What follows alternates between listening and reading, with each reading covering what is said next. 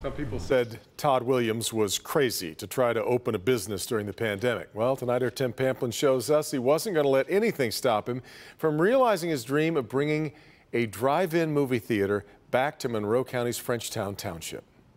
We're at the Memory Lane Drive-In Theater in Frenchtown Township in Monroe County.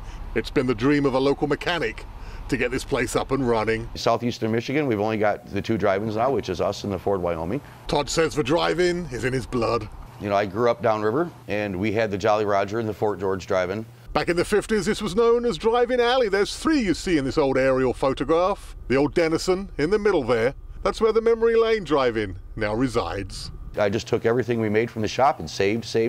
Finally saving enough to buy the land. This was 12 years in the making. A relentless drive to pursue something, a dream.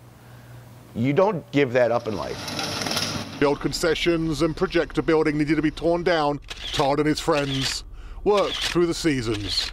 They managed to get the screens from the old Silverdome Drive-In.